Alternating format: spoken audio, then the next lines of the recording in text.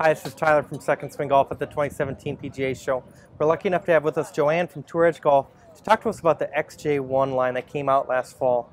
The super metal, if you will, of the XJ1.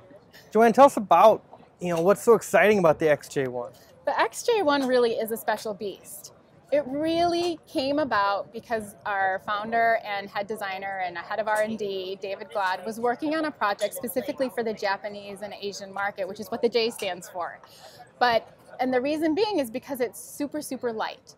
And as he was continuously working on it and putting together all the components and all the pieces and the technology, he really felt like this could work in the United States and in other markets.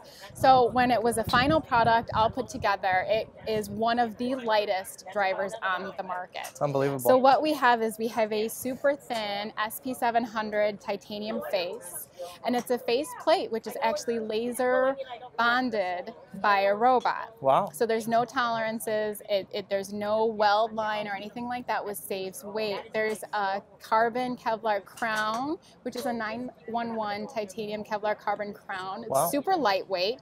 So all that weight that we're saving in these two locations is put in the sole. We have 3 tungsten soles, one at the toe and the heel, and then an adjustable weight in the back, and then one right here in the back.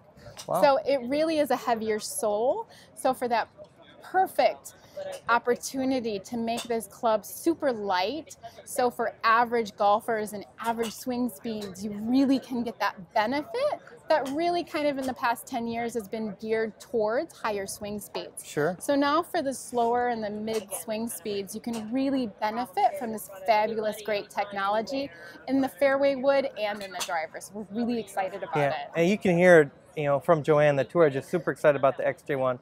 Stop into Second Swing Golf, pick yours up today.